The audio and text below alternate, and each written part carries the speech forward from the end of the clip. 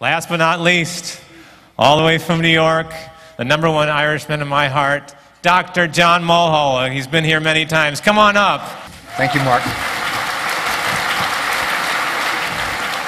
It's my pleasure to be here. I think this is maybe the 5th time I've been here. I wasn't here last year. I really enjoyed Tony Zeitman's comments, and I think that you'll hear many of them echoed by me. I would disagree with one of them, and that is that survival is the only thing that matters. As a penis doctor, I have a vested interest in other things. So we're going to talk about optimizing sexual function in the prostate cancer patient. What do I mean by optimizing? Optimizing doesn't mean, Mr. Jones, you'll be able to stuff your penis in your wife's vagina, Mr. Jones. Optimizing means getting you as close as we can to where you were.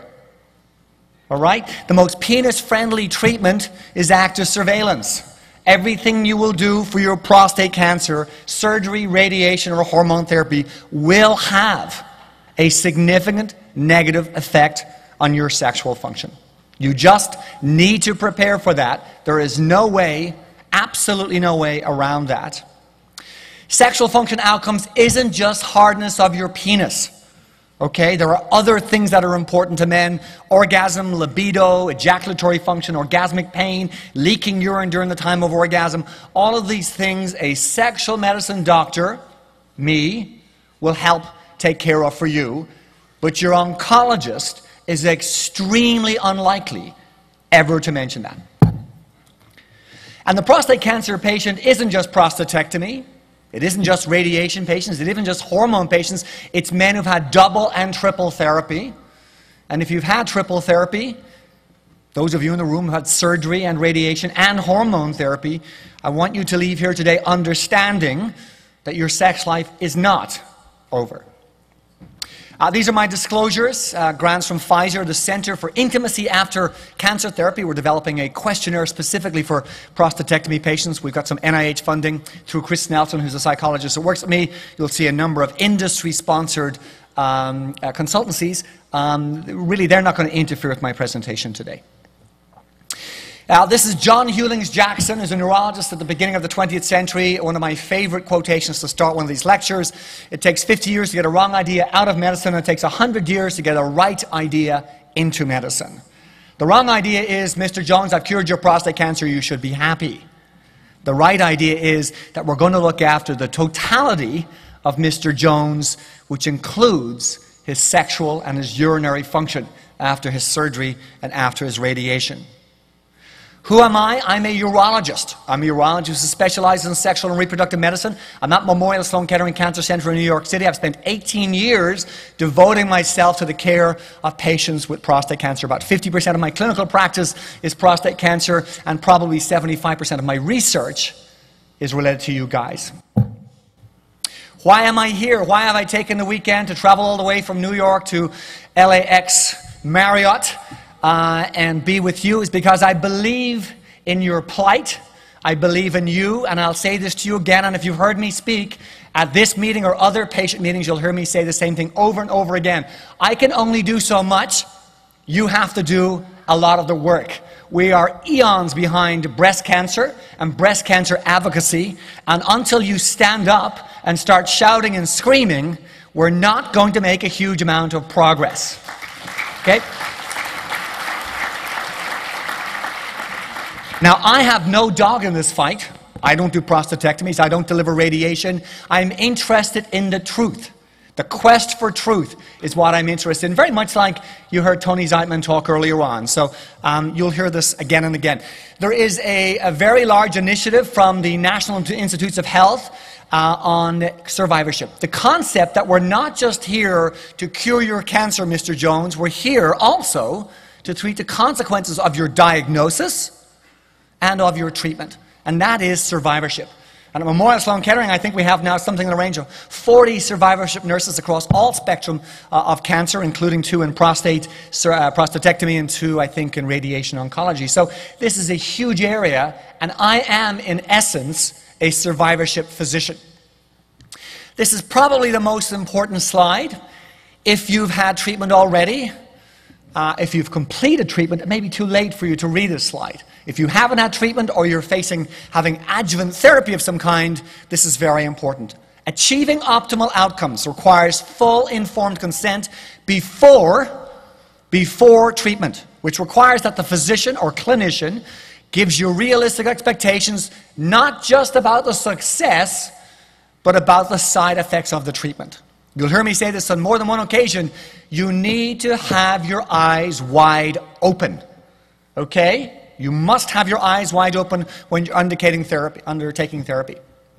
This is the prostate cancer journey. There is no point in this spectrum, in the journey, where sexual function is not affected. We know that the diagnosis of prostate cancer alone can cause sexual problems, predominantly erectile dysfunction.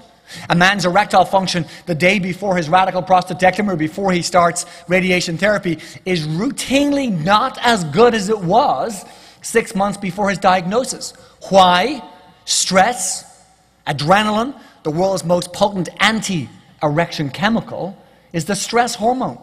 We're anxious about something, we're worried about something, high levels of adrenaline turns off erectile function. Every woman in the audience knows what I'm going to say next. A man is only as good as his last erection.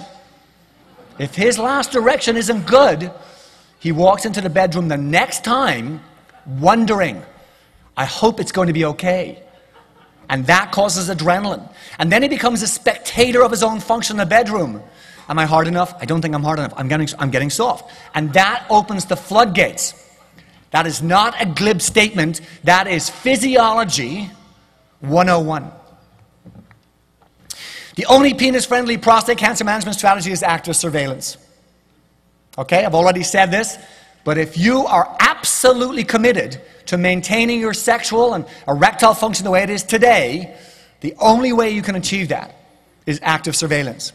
Now, there are many men who have had prostatectomy and radiation who, with the use of medication, or what's commonly called in the field erectile aids, Viagra, Levitra, Cialis, Stendra, may get back to where they were before surgery, before radiation, but they are required to use something to help them get there. What are the barriers to optimal outcomes?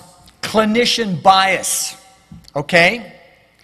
We project onto our patients. We're humans. It's human nature. Classic example of that is Cialis. Cialis is a 36-hour drug. Okay? Urologists are the biggest prescribers of the 36-hour drug, particularly young urologists. Because you speak to young urologists, say, well, of course everyone's interested in Le Weekender, as it's called in Paris, right? Of course everyone is. But you know, the 65-year-old man in front of you may not be interested in 36 hours activity. Okay? But physicians project onto their patients their past experience, their personal experiences, and some other factors lead to clinician bias. And Tony mentioned one that's very, very important, and that is this: external influences. Consultancies with companies, consultancies with industry, etc., etc. Eyes wide open. Patient bias.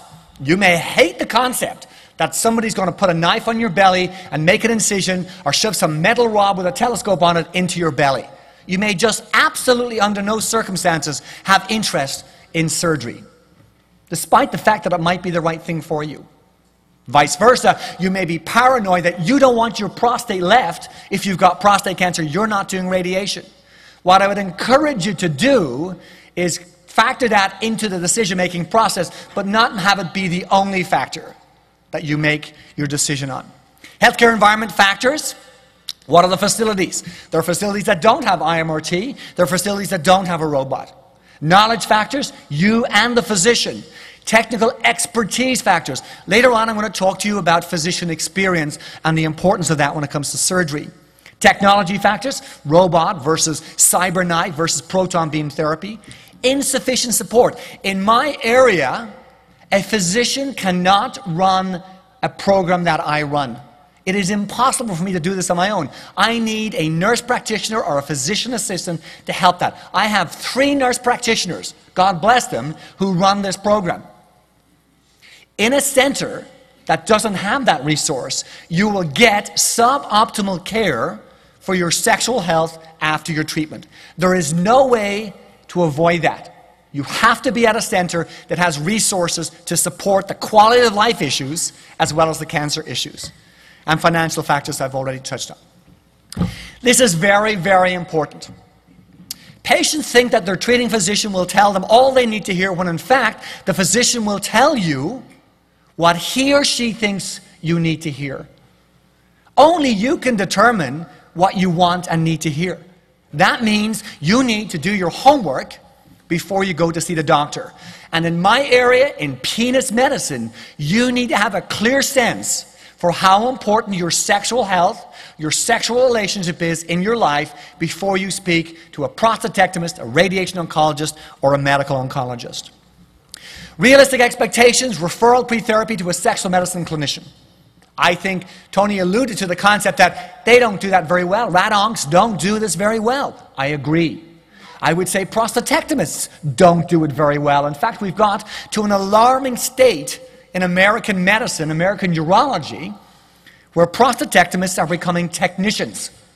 You walk in to see them, you see them once, they have your pathology review, they talked about your PSA, your MRI, you're booked for surgery, and you never see the prostatectomist again. They are gone. They are a ghost. Okay? To me, that is wrong.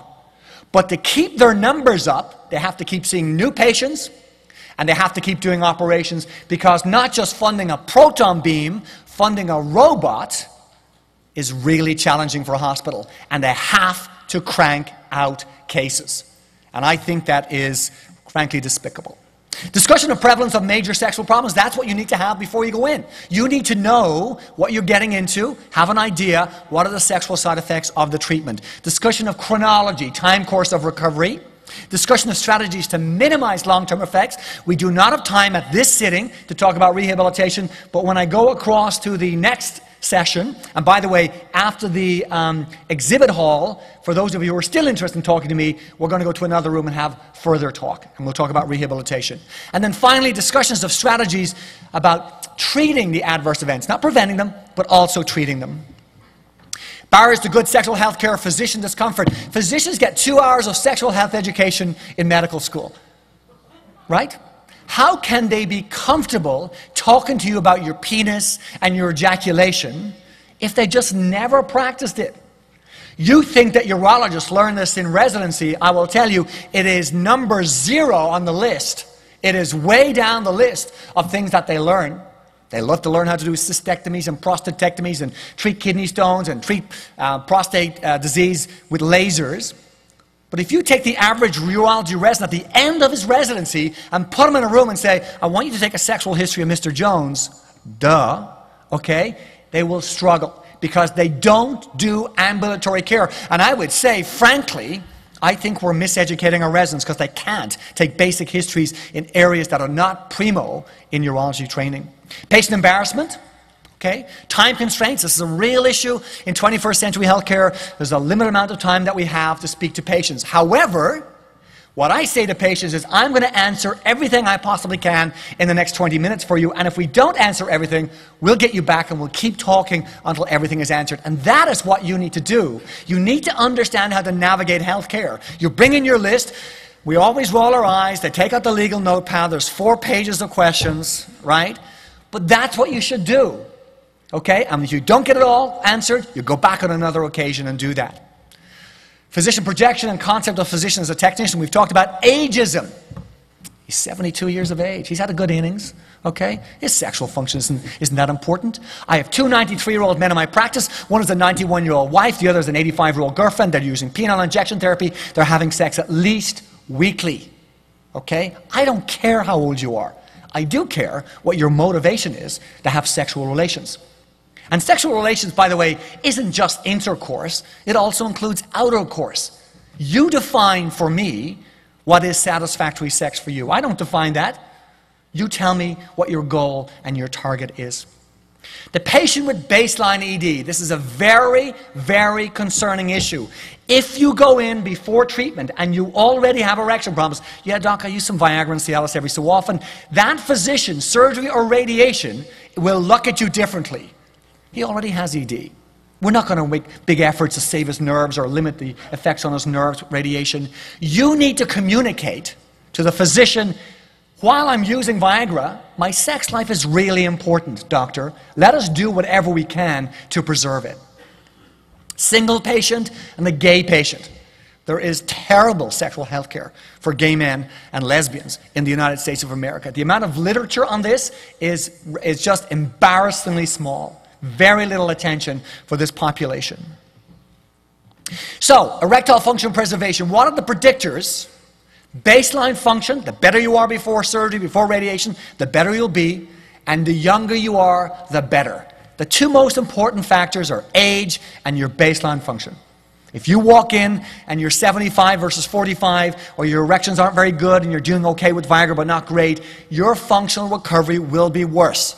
You have to understand that. That does not mean you will not have sexual relations again. It will mean, however, you will be using higher order erectile aids. For surgery, the degree of nerve sparing, patients come see me all the time and they say, but my surgeon says my nerves were saved. Why do I have problems? The maneuvers surgeons use to protect those nerves put them to sleep for 9 to 12 months, and it takes them another 9 to 12 months to wake up fully. That's why maximum recovery after surgery is 18 to 24 months, not 6 months. Don't ever let anyone tell you, don't ever let a famous robot surgeon tell you, you'll be fine after 6 months. It is extremely unlikely that will ever be. If you're 40 years of age, perfect erections and perfect nerve sparing, maybe. But for the average prostate cancer patient having a prostatectomy, that is unrealistic expectations. Why is that a travesty? When a patient is told, you'll be fine at 6 months, by month 7, when he's not, sense of hopelessness sets in and they start giving up on everything. I knew this was going to be a disaster. And they throw in the towel. And they throw in the towel on treatment and they become avoidant. And the wives say to me, not only do we not have sex anymore, doctor, but all those little things that we used to do, spooning in bed, cuddling on the couch, holding my hands when we walk to the movies, doctor, it's gone. And that is human nature. That is the Y chromosome at its worst. Physician experience. We have data now to show that the surgeon volume and the number of prostatectomies done by the surgeon is critically important to your outcomes. Don't be afraid to ask that question. Men are terrible at doing this. Women are much better. Doctor, how many of these have you done? How many of these do you do every month? Okay, important questions.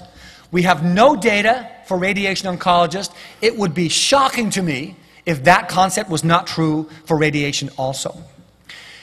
Medical conditions, those conditions that cause erection problems, diabetes, high blood pressure, high cholesterol, coronary artery disease, cigarette smoking, all are going to lead to worse outcomes, even if you don't have problems at baseline.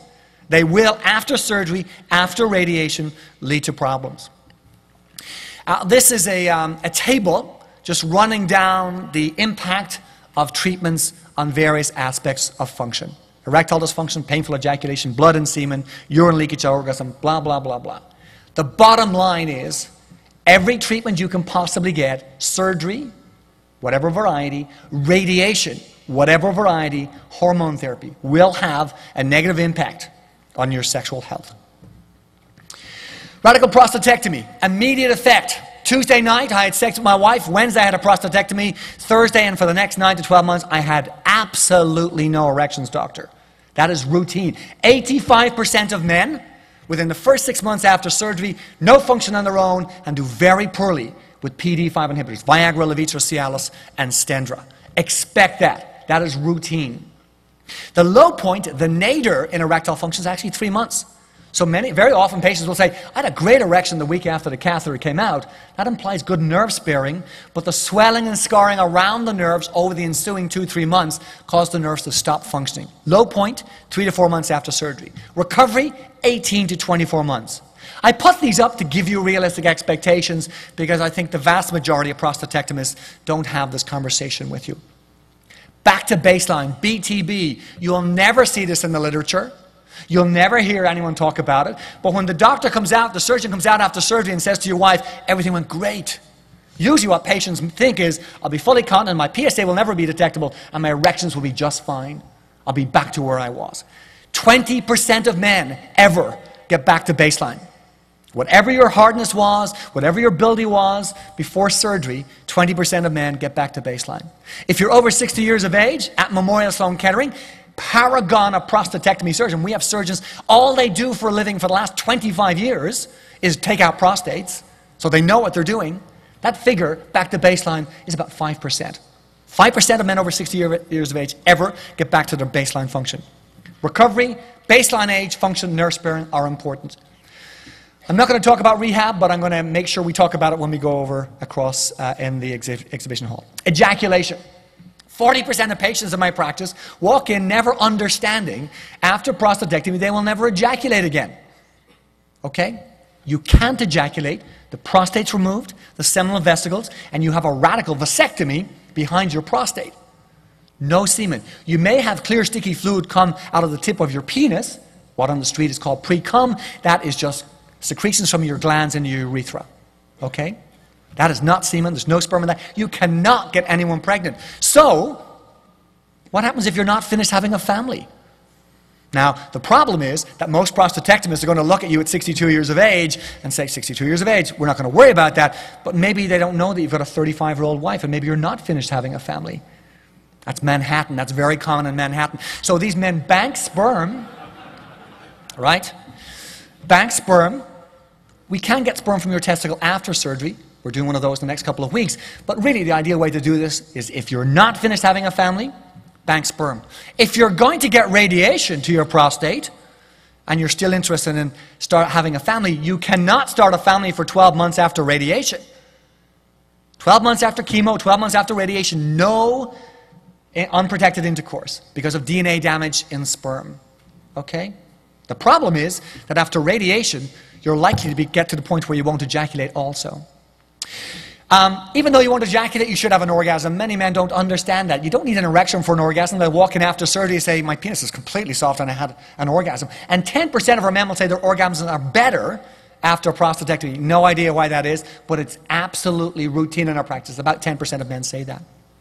Pain is uncommon, but it's a well-established entity after surgery and radiation. About 15% of men will have orgasmic pain. It usually goes away and usually responds to drugs like uroxetrol and Flomax if it's really bothersome.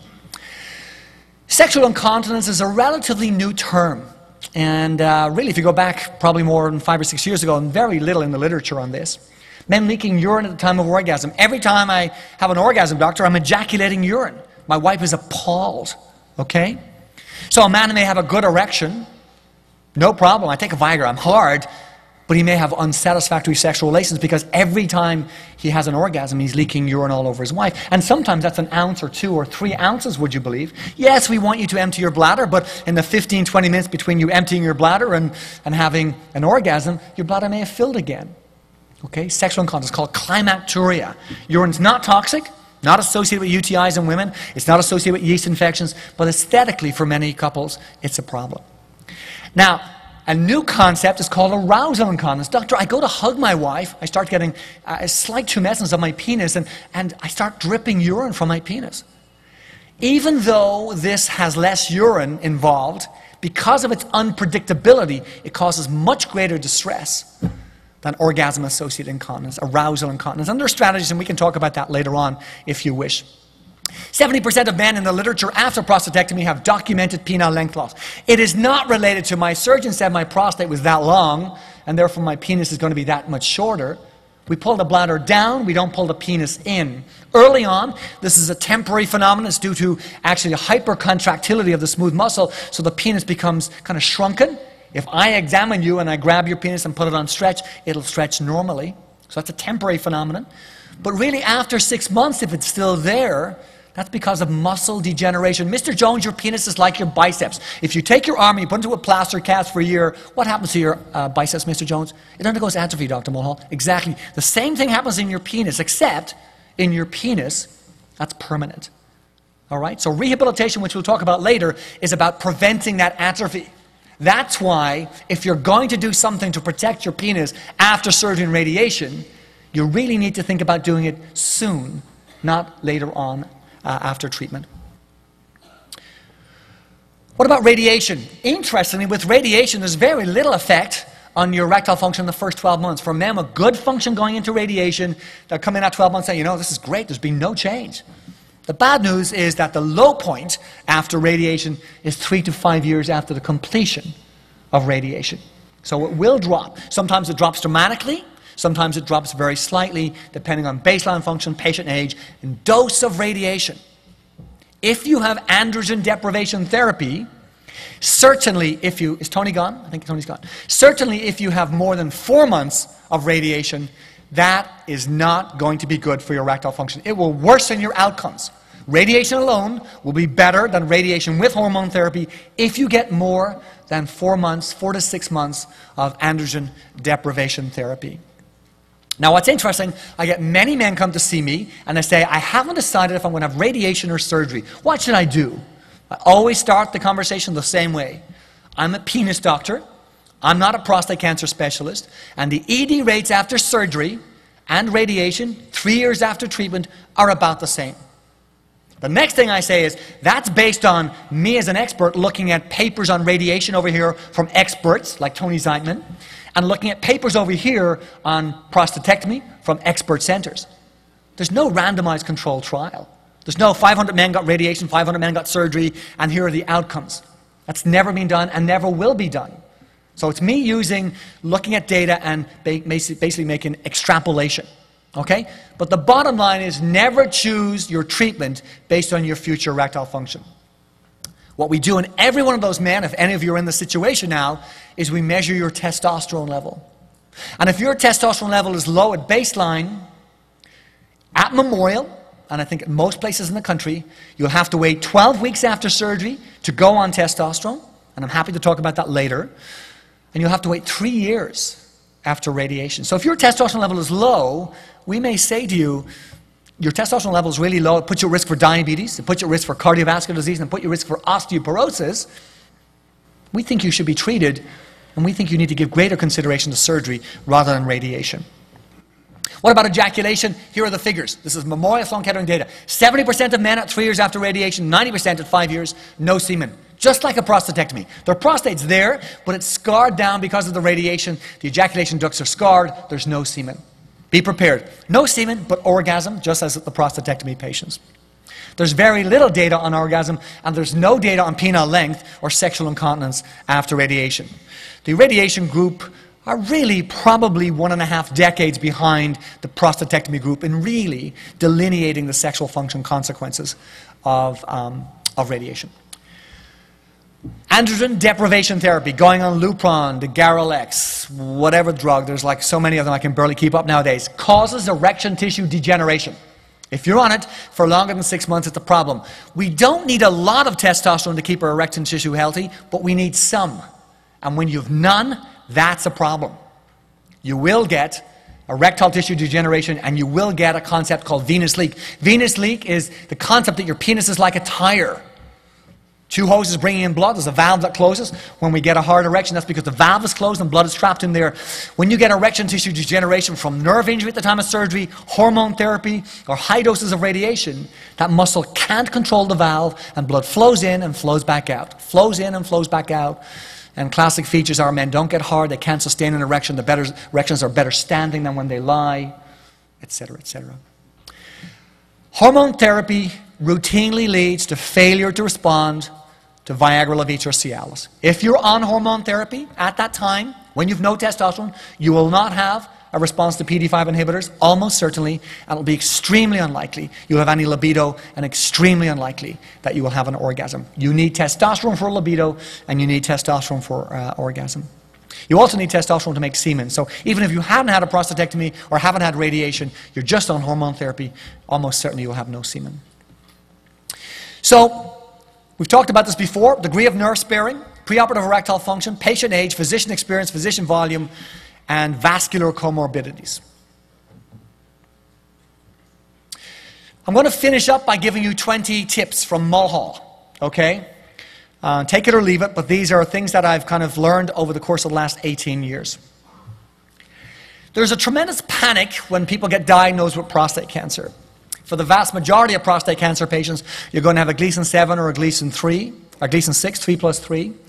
And the vast majority of patients are going to have organ-confined cancer. And you don't need to rush along. And people often, and I see this all the time in my practice, often make bad decisions because the panic button is pushed. Take your time. You have at least a month, and probably 3 months if you have low to intermediate grade prostate cancer that's organ confined. Okay? Do not panic. Inform yourself. Get information. Increasingly, there's a lot of emphasis on active surveillance. You know, I did my residency in the mid-90s, and we were doing lots of prostatectomies on patients with Gleason 6 organ-confined cancer. Peter Scardino, who's one of the world's most famous prostatectomists, is the chairman of surgery at Memorial Sloan Kettering, and stands up in public and says he's never seen a patient with pathologically proven Gleason 6. So the prostate's removed, they look at it, all that's in there is Gleason 6. He's never seen a patient die of prostate cancer under those circumstances. All right? So why are we taking out the prostate in Gleason 6? Because we don't know that there isn't Gleason 7 or Gleason 8 in the middle of the prostate. That's why we need better markers. But I would love you, if you haven't had any treatment yet, to ask the question, why am I not a candidate for active surveillance? It may well be you've got a high volume Gleason 6, or you've got a Gleason 7 or Gleason 8, or your PSA is too high. But ask the question at least. I think, as I've said before, you need to think about what you want your future sex life to be. You can't do that on your own if you're in a relationship. You need to talk to your partner. Now, for those of you who are married 35 years, it might be 34 and a half years since you've talked about sex. You've just had it. Okay? So having what we call the conversation is really important. Okay? Okay, I don't think it should be done when you're doing the dishes together or out having dinner. Set aside some time. Have a conversation and talk about what's the vision for our future sex life. How important is intercourse? How satisfying is outer course for us? Go in to the physician's office to have the discussion about your treatment, understanding what you want from your sex life. Sometimes what the man and what the woman wants, or what the man and what the partner wants, are very different. And we can help with that. We have psychologists who help with that discussion. But that's really important in my specialty. I've said this to you before. Have your eyes wide open.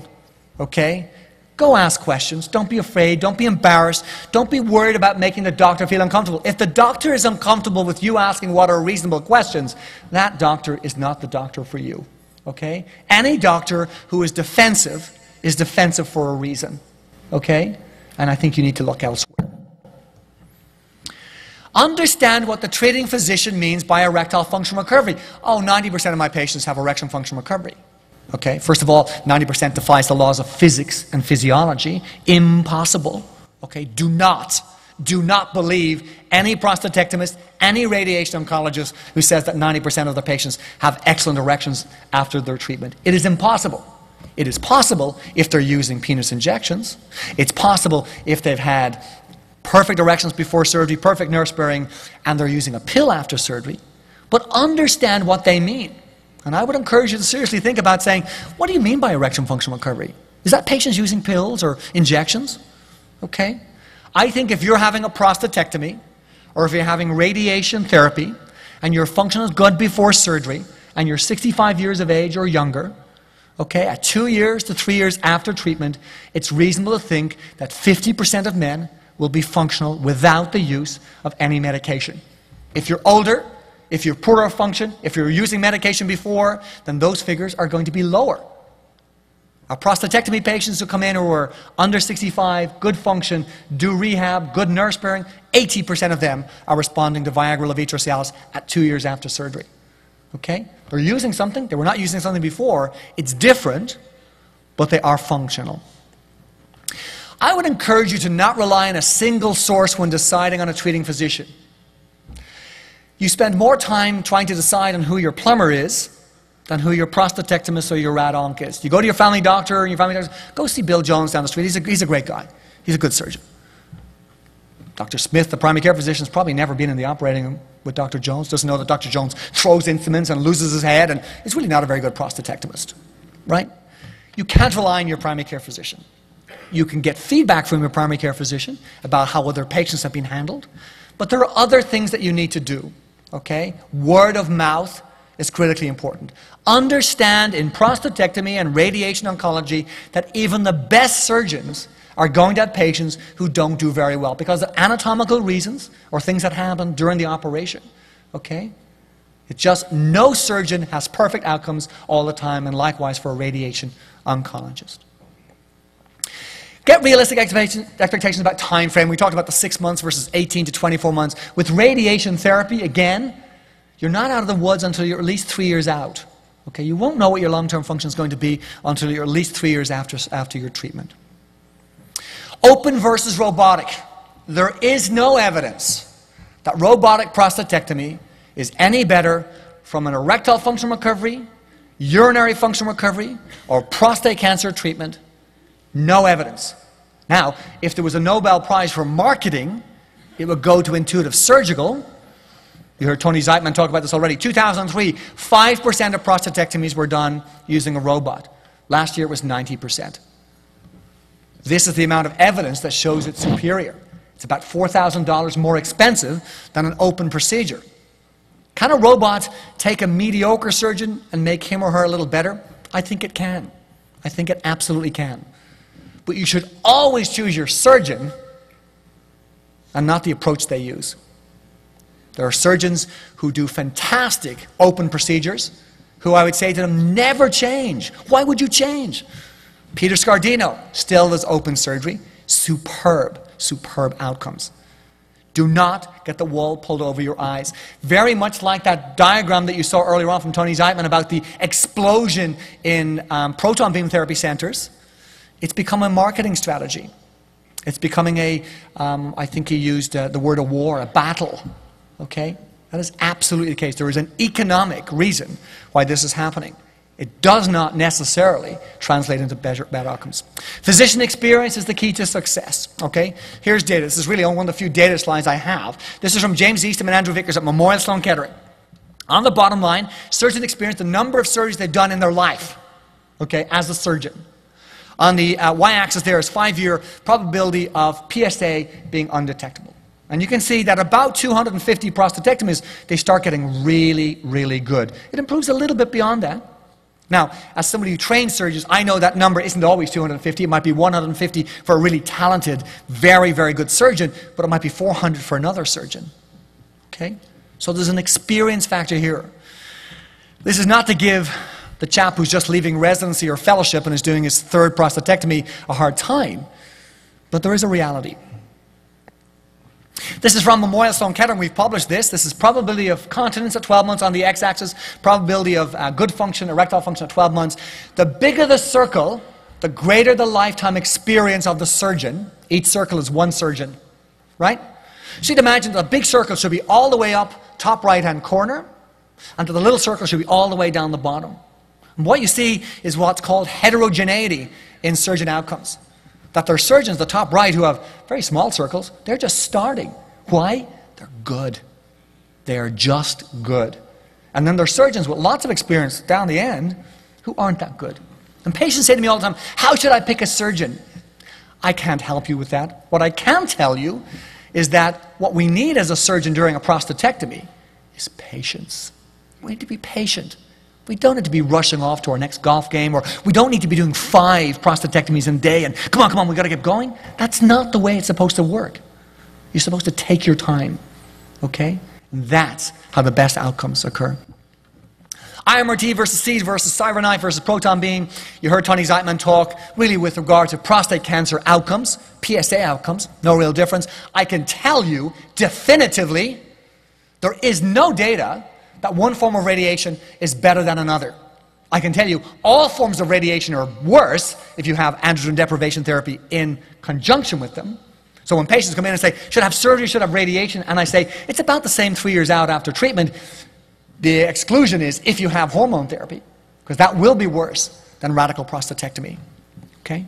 So there is no data on erectile function recovery in this regard. Okay? And to be honest with you, I don't think we'll ever see a difference between these, because they all get radiation to the prostate, and 1 centimeter around the prostate, the nerves are there, the arteries are there. 40% of radiation goes to the penis. You're getting a prostate radiated, 40% or so goes to your penis. It's inescapable. Your penis is 1 to 1.5 centimeters below your prostate. Impossible to miss it. What does nerve sparing really mean? Nerve sparing is not all or none. It's not yes, it was served, no, it was not saved. It is incremental. Yes, I took a little bit of the nerves. They're grading systems. So I think it's very important if you're having a prostatectomy to say to your surgeon, what was my nerve sparing? Oh, that looks pretty good. Right? That's not what you want. What was the left nerve like? What was the right nerve like? Where do you think you saved? What percentage do you think you saved? Now, understand that's a little bit of a guess, particularly in an inexperienced surgeon's hands. In a very experienced surgeon's hands, they really know. Were they close to those nerves or were they far away? Did they have to trim some of those nerves? The more nerve tissue saved, the better for you. Why?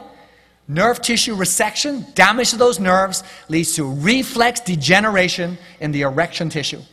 The worse those nerves are saved, the worse that scarring of the erection tissue is, that atrophy phenomenon. ADT is the most penis-threatening thing you can possibly have, okay? Inescapable. No way around that, irrefutable. Nobody's going to be able to stand up here with me and argue with that. It's the most penis-threatening thing you have. So if somebody says to you, I think you need to have Lupron or the Garalex or whatever, your next question should be, what's the survival benefit of that? And only you can answer the question, is that survival benefit worth the damage that's going to occur to my sexual function? The vast majority of people say, yeah, I'll take a day.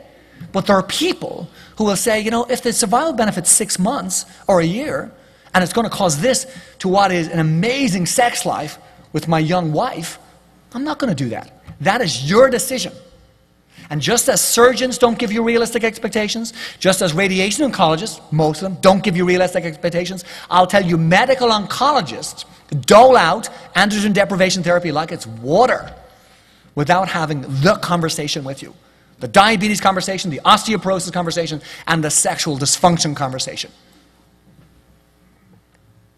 Ask about penile rehab. We'll talk about that over in the exhibition hall.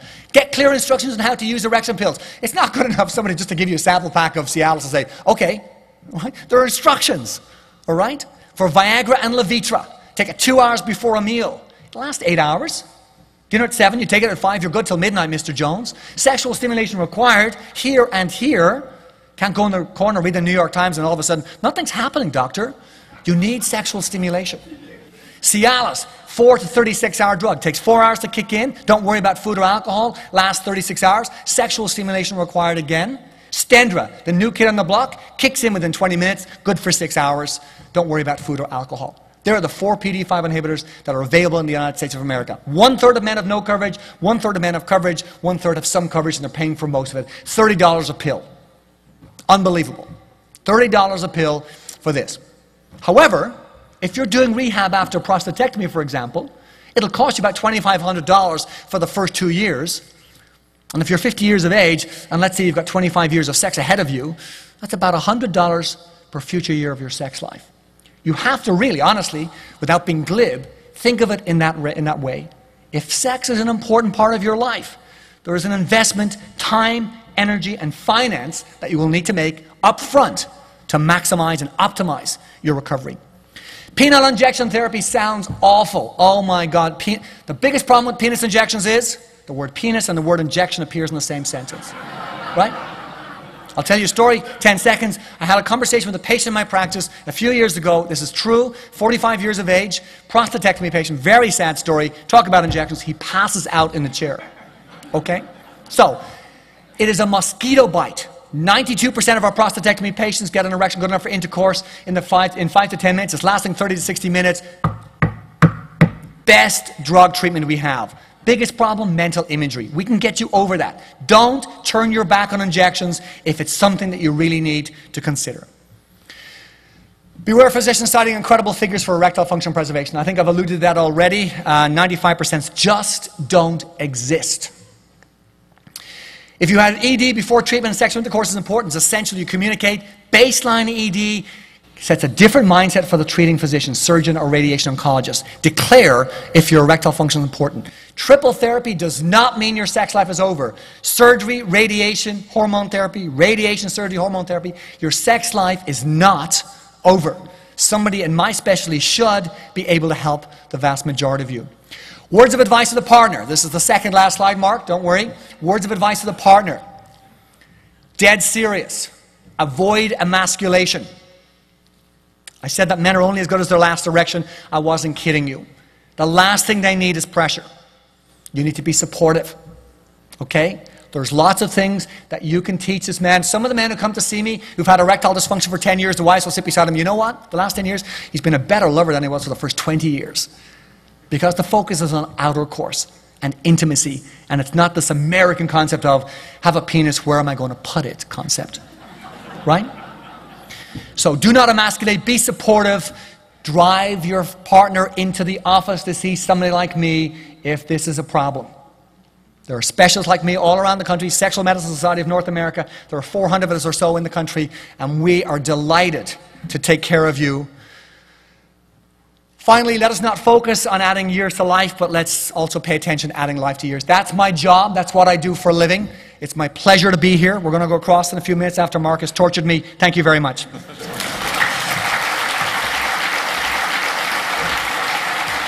I can't torture you. I only get 5 minutes with you. Do you remember what I gave you as a gift last time you were here? You needed batteries? Damn! You don't remember my gift. I gave you Superman boxer shorts. Okay. I just wondered if that had any meaning. I guess not. All right. No. Bring up, you have this title slide. True or false, because you were involved in the early Viagra trials. True or false that this next picture was an ad that did not make it? And again, I don't know what they're doing with that picture of me, but the ad that did not make it. So I just wanted you to see that. Maybe you hadn't seen that one before. This is the man. I've seen them all, Mark. Yeah, I know that's the problem. He's heard every Viagra joke. He's seen every picture. I always try to stump him. Even I say, new side effect with Viagra, if you don't swallow the pill quickly, you'll get a stiff neck. He heard that one. It is amazing what they can do with papier-mâché, though, I'll tell you. Next slide. I find it interesting that Viagra says it's not for newborns. That's true, right? That's on the label. Well, you know, it's interesting because, you know, Viagra, sildenafil, is used for pulmonary hypertension. Exactly. So Revadio, which has now gone generic, sildenafil generic, is approved for newborns. Okay, but Viagra is not approved for newborns. By the way, Viagra is generic in the UK. There is no generic Viagra from Canada. When will it be generic in the United States?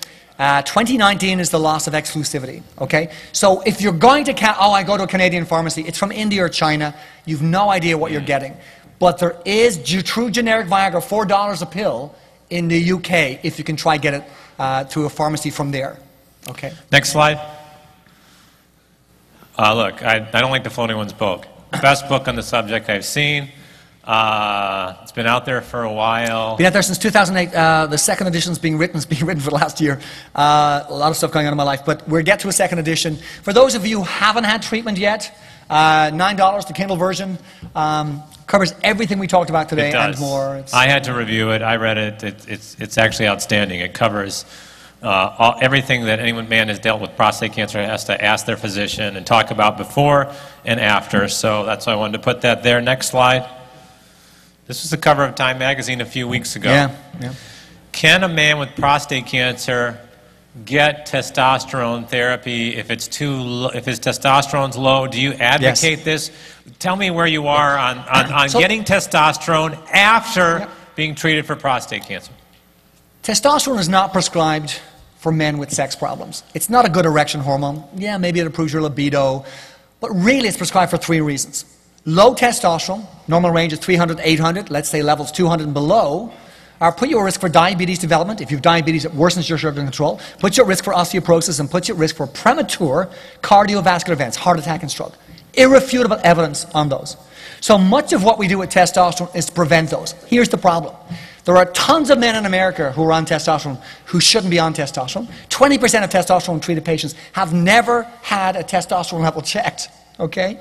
And then there are men who need testosterone who, because of physician fear, are not put on it. The answer to your question is not straightforward. Yes, we give men who've had prostatectomy, prostate radiation for cancer, who are on active surveillance testosterone, and I can talk more about that over there. It's a discussion that needs to be held with the patient, and the bottom line is testosterone supplementation is a negotiated decision, patient and physician together. Take me through, I know you only have about 30 seconds, take me through penile rehabilitation that you would advocate for Does it start before surgery? I mean, how does this, just give me a quick look at Yep. a guy's about to go into surgery. Let's say they've already had surgery or radiation. What's the kind of penile rehabilitation you're talking about after treatment? How does this look? Yeah, so I mean, listen, it's impossible to give the answer to that in 30 seconds, but the bottom line is that what we're trying to do is we're trying to protect two tissues in the penis. There's a muscle, kind of like your bowel and your bladder muscle, but we say it's like your biceps. And we're trying to protect a tissue called the endothelium. The endothelium is the lining of our blood vessels. Our arm blood vessels, our heart blood vessels, our penis is a big blood vessel. So PD-5 inhibitors, Viagra, Levitra, or Cialis, even if they don't give you an erection, protect the endothelium. Irrefutable human evidence to support that. So regular use of PD-5 inhibitors at low dose is of some value. What is really of value, what is the major factor in rehabilitation, is getting erections. I don't care if you have intercourse, Mr. Jones. I don't care if you have an orgasm. I care that you're getting erections. Remember, every man gets 3 to 6 erections every night of his life since he went through puberty. So a guy sees me 1 month after surgery, it's the first time he went a day without an erection. Never mind a month. And that muscle, when it's not used, undergoes atrophy. And the atrophy really isn't atrophy, it's scarring that is irreversible. So for men who are not getting a good erection with pills early after surgery, as early as 6 weeks, they go straight to injection therapy as a temporary measure until the nerves wake up. And so most rehab programs revolve around regular use of pills and the use of injection therapy. Some programs use vacuum And the devices. injection therapy is a lot better than the vacuum erection device? Yeah, because it oxygenates. It's fresh blood coming in. The problem with those of you who've used a vacuum device, you know this. The penis doesn't look normal, it doesn't feel normal. It's venous blood brought back in, no oxygen. So it works a lot better. And I know you say injections are like a mosquito bite, but I've never had a mosquito bite me in the penis.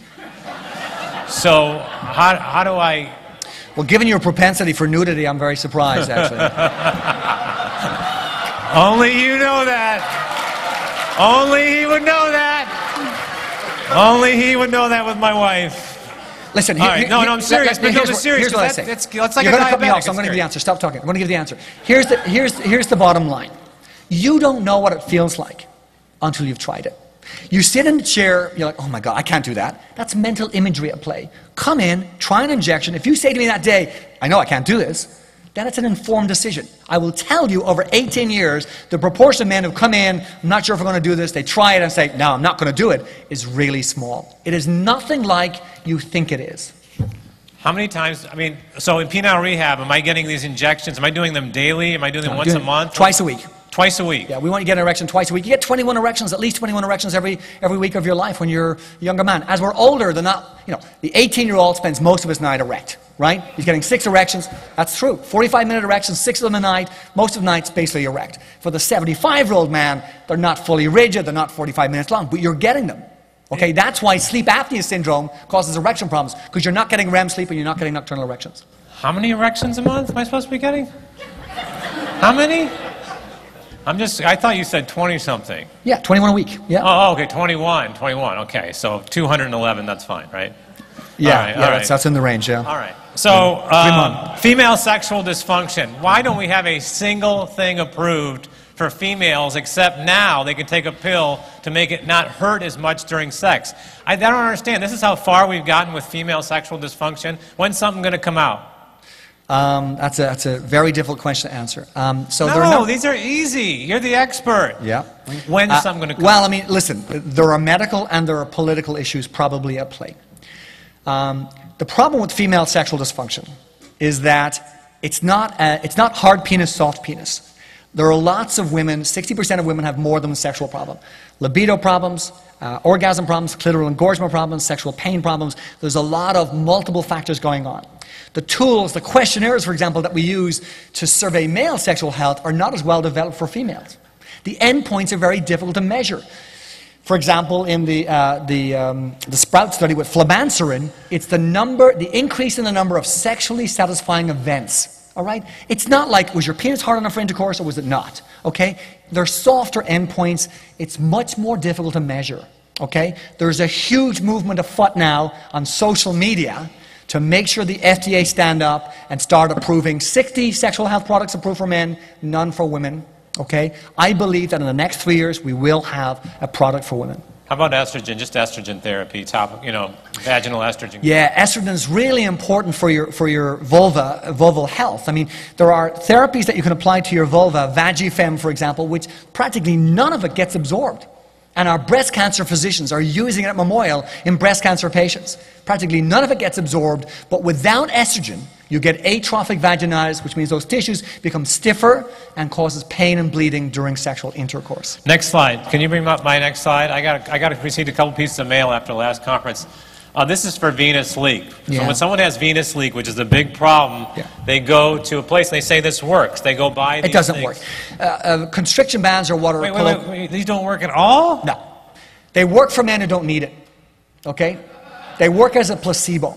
Because the venous outflow from the penis, most of it is internally. You cannot put that on tight enough, without causing excruciating pain to control all the venous outflow. But for guys who, I'm losing my erection a little bit, they put this on, there's a 30% placebo response rate in ED, right? You give them a sugar pill, oh, I'm better. Put this on, they feel better. But for men with real venous leak, it's injection therapy or penile implant surgery. They're the only things that really work, unfortunately. And is it really true, as crazy as this sounds, if you lie on your back with an erection and you can't hold the erection, then you might have venous leak? Yeah. So if your erections are better standing or kneeling compared to lying, then that makes us concerned that you may have venous leak. Okay. But remember, if you're lying on your back and you're stressed, you're going to lose your erection. Adrenaline-induced erectile dysfunction. Okay, next slide.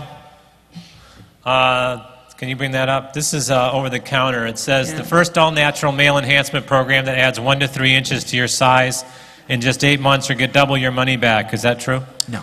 So listen, you're the world authority on sexual nutraceuticals. I don't know that you know this about Mark, but he really is the go-to guy for sexual nutraceuticals. Some very brief comments on you're sex. going to say I was the go-to guy for sex. Go ahead, sorry. Unfortunately not. So here's the deal. There's a 30% placebo response rate. Most of these products are going to have some testosterone analogs, androstenedione or DHEA in them. You need to be careful if you've got prostate cancer. And some of them have Viagra, Levitra, or Cialis in there. So if you're using these products because your doctor says you're using nitroglycerin and you shouldn't use Viagra, these put you in danger. So there's no evidence, billion-dollar industry, no evidence whatsoever that over-the-counter, mail-order nutraceuticals are doing anything physically. Now, L-arginine, Terrestis terribilis, Avena sativa, ginkgo biloba, ginseng, yohimbine, all the things that appear in every male health product, no evidence that outside of a petri dish, no evidence yet, maybe ginseng in the future, but no evidence yet that they do anything. Okay? With regard to your penis size, go to your room today, on your own, stand in front of the bathroom mirror, grab the head of your penis, pull it as hard as you can. That is what God gave you, and that is all you'll ever get. You can change the size of the flaccid penis, but never the erect penis. Period. Fill in the blank here. Now I'm really worried. I just gave you a visual, and I'm having trouble with it. No, but really fill in the blank here, because I want people to leave here with this thought, because I got this from you, and I just want to make sure that this is right. Every 10 to 15 pounds of weight loss can add an extra blank of exposed penis length. Every 10 to 15 pounds shortens your penis. If you lose weight, though. Oh, I see what you're saying. But I want people to hear this, because you look for all these gimmicks. If you lose 10 to 15 pounds of weight, what does that mean for your penis? I don't know that there's actually one answer, but I mean, generally speaking, we talk about an inch, right? 10 to 15 pounds an inch. Here's what happens. You put weight on. Where's the first place you put weight on as a man? In your pre-pubic fat pad. That little pad that sits right on top of your penis, okay? An inch, 2 inches, now your penis looks shorter, okay? You measure the penis from the bone to the tip, and you put fat on, you're going to look like you got a shorter penis, okay? So the first step in making your penis look longer is get on the treadmill this afternoon. It's true. That's actually true.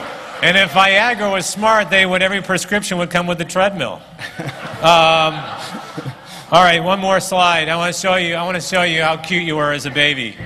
Look how cute you were. And then let's go to the next slide. Look at that split. Oh, you were beautiful. You were beautiful.